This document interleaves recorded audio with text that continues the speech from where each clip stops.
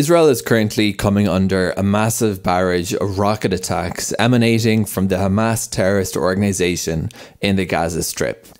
Since the current round of escalation began last Saturday, Hamas has already sent several thousand rockets from the coastal strip into Israeli territory. The majority of these have been successfully intercepted by Israel's legendary Iron Dome defence system, which is intended to intercept short-range missiles. However, the system isn't perfect. Just today, a house in Ashkelon suffered a direct hit, and Israelis have been killed and maimed from previous rocket strikes. You may have wondered how much Israel actually has to spend in order to operate the system, which is substantially assisted by US defence aid.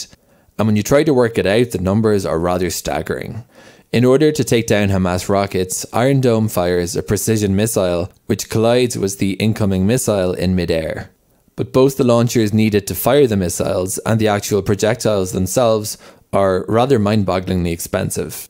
In 2014, the cost of each interceptor missile was estimated to be somewhere between $20,000 and $50,000 US.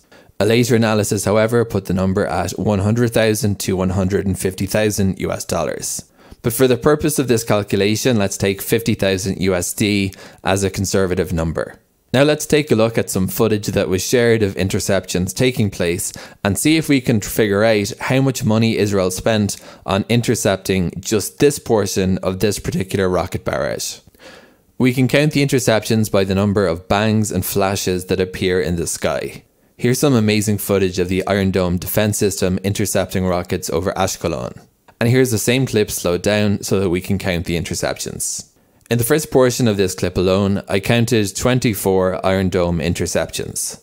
If we multiply that figure by $50,000 per interceptor missile, we reach a total of $1.2 million US. And if we use a higher estimate of $100,000 per interceptor missile, we reach a cost for that interception round of $2.4 million US. Bear in mind, of course, that we're only looking at part of one interception from one barrage from one day of this particular conflict. So if we begin to multiply the numbers, we'll quickly arrive at a cost of potentially tens of millions of US dollars every single day.